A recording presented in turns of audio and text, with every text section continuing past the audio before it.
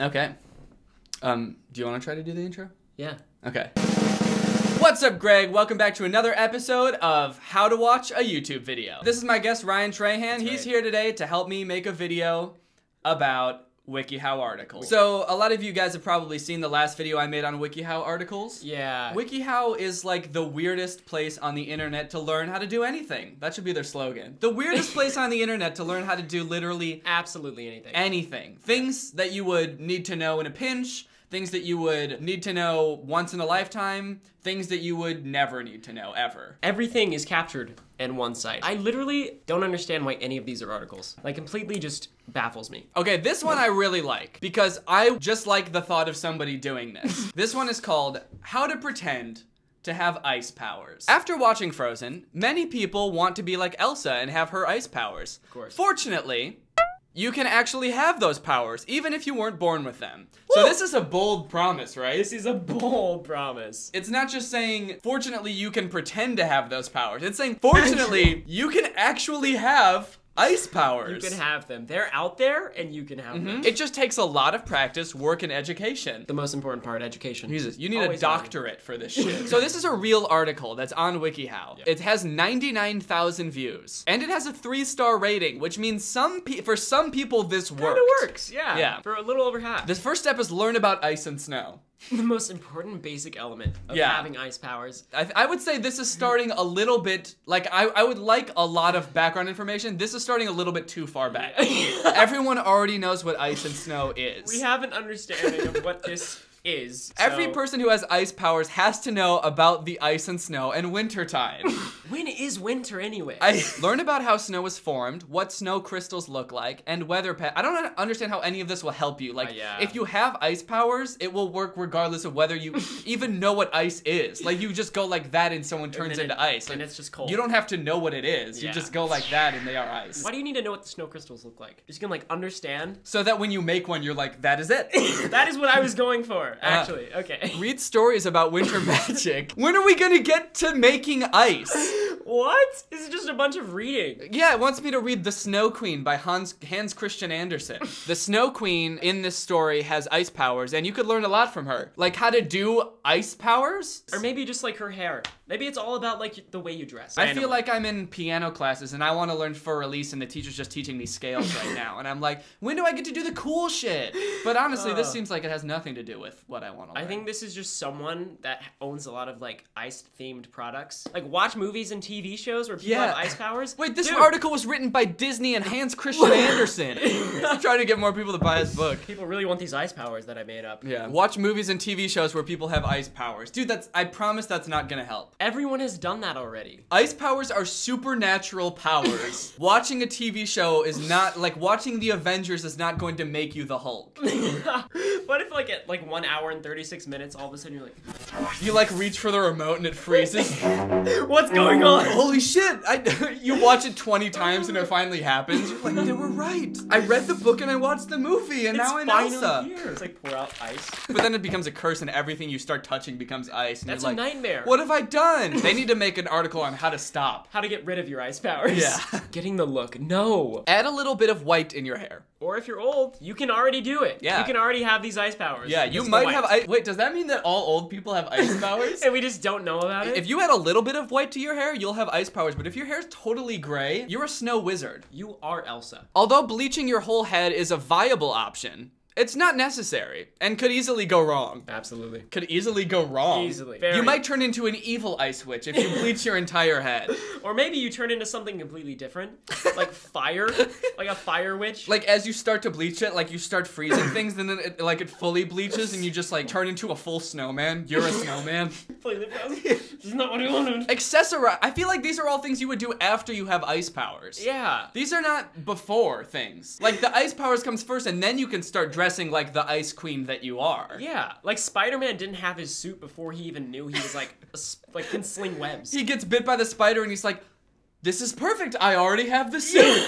I made this in preparation. You know, they always told me, be prepared. Absolutely. I read the article and it said, make a Spider-Man suit. Accessorize. And now I'm ready. Okay, so this is when it's going to tell us how to actually pretend to have ice powers. I am excited. First thing you want to do, pretend to be practicing your powers. This person has their hands completely submerged in ice water. This does not seem like pleasant at all. So just basically get pneumonia is the step. Just maybe hold your hand straight out at the faucet or cup of water or something when you know someone's about to walk in.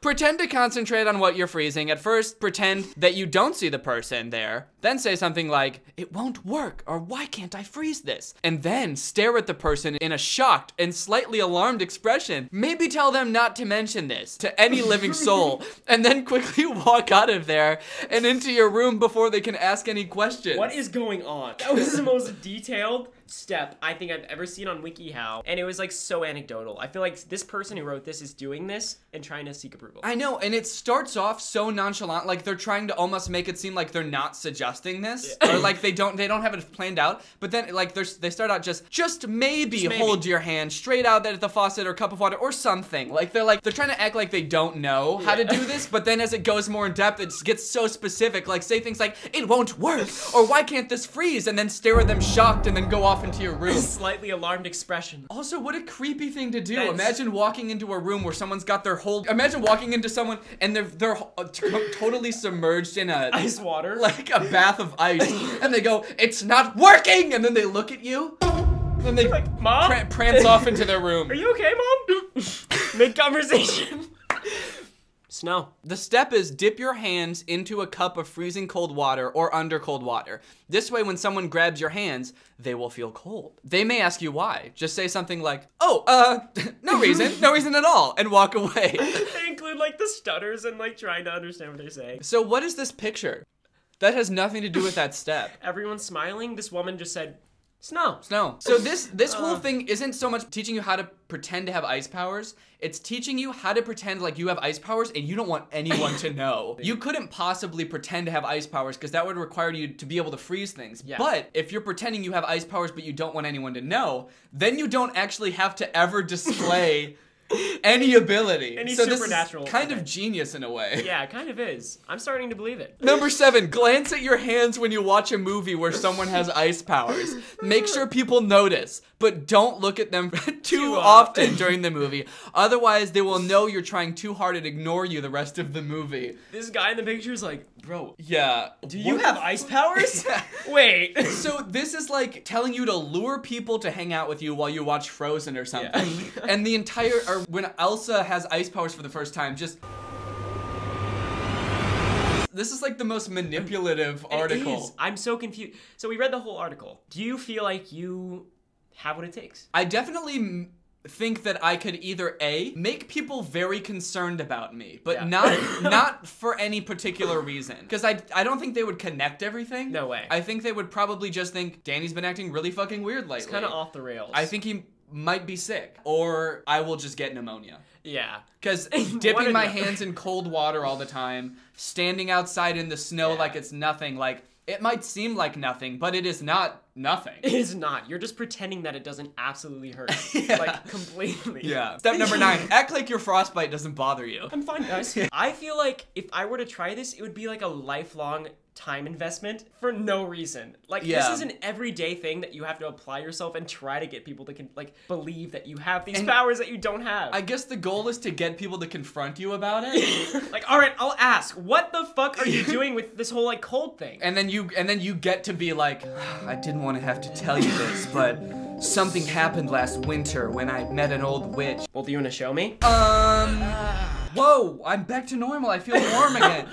They just went away suddenly. It lifted the curse. You asking to see my ice powers lifted the curse. That's a great way to get out of it. Yeah, I remember the witch saying, the curse will be lifted if anyone ever asks to see my ice powers. How to act like you're possessed. Why? Whether you want to pretend to be possessed as part of a Halloween costume, of course. That's reasonable. That is reasonable. Or you simply want to pull a disturbing prank on your friends and family. not less as reasonable. I'm just so intrigued. That wasn't a very good reason to want to act like this way. But... It's like, okay, so this has 150,000 views. The other one had like 99,000 or something like that. Who is reading these articles? Just get a hobby. Like, go bowling. These are only for people who have gone through every other WikiHow article of like different ways to have fun, and they're like, been there, done that. I learned how to bowl. I learned how to arts and crafts. Now what do I do? I mean, the very first step is like, it's not fun. Become withdrawn, quiet, and defensive. See, that's what I'm saying. This is like a complete dedication of your life. Like, you can't have a job with these things, because if you're trying to be cold and you're like at work, like you're gonna get fired. Like, this is a complete investment of your entire life. One of the most telltale signs of a demonic possession is a sudden change in personality. A usually happy and social person might become quiet and withdrawn, followed by negativity and hostility. So basically, be a dick. Yeah. Just start being a dick to people. Absolute dickhead. And that'll work. And now you're possessed. Yeah. As far as anyone else knows. Develop sudden and violent verbal outbursts. Jesus. Dude, what is this? Like, what are you doing? There's something funny about this picture. Like, it seems like he's only half mad. Like, he's not quite into it all the way. Or just like something about the way he's pointing like this. He's just kind of like... He's like trying to be discreet about it. Hey, knock it off! Oh my god, you're possessed! But the other person's terrifying. Almost to the point where it looks like they went back so hard that their spine snapped. Hey! Next one is actually concerning. Oh. Keep a blank, exhausted look on your face. This is probably the one that's gonna be most convincing, I think. Leave incriminating books and images lying around. Like, what kind of books? Like, what to do if you're possessed for dummies? For dummies. Guys, I think Devin might be possessed. Place books about the occult and drawings of strange symbols in places where people will see them.